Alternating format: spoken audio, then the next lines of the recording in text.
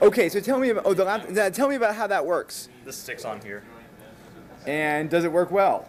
Go home. Does it work reasonably well? Yeah. Yeah. Assuming we have to get a And this sticks over here, and then Oh. the camera has another stand that goes over here.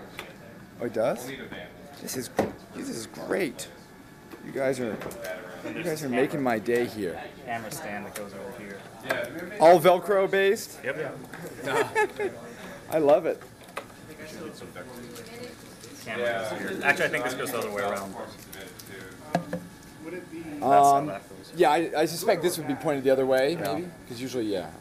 Are you not going to? Oh, that's nice. What? And Okay. so this tray, did you build? Yeah.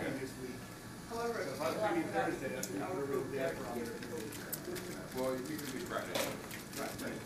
Yeah. That goes Okay. there. Cool. So we'll soon. Oh, is this actually the direction the camera's facing? Yeah.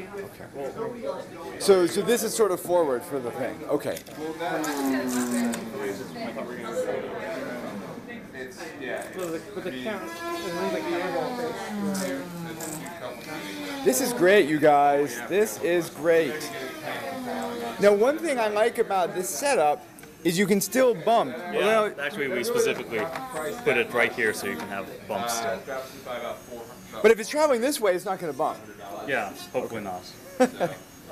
we've got the camera on that side, and then on bump side so we can cover our blind spot. But it's going to be moving in this direction to actually draw. Oh, it's going to be moving in that direction. Oh, I see. I see. Oh, very cool. Or actually,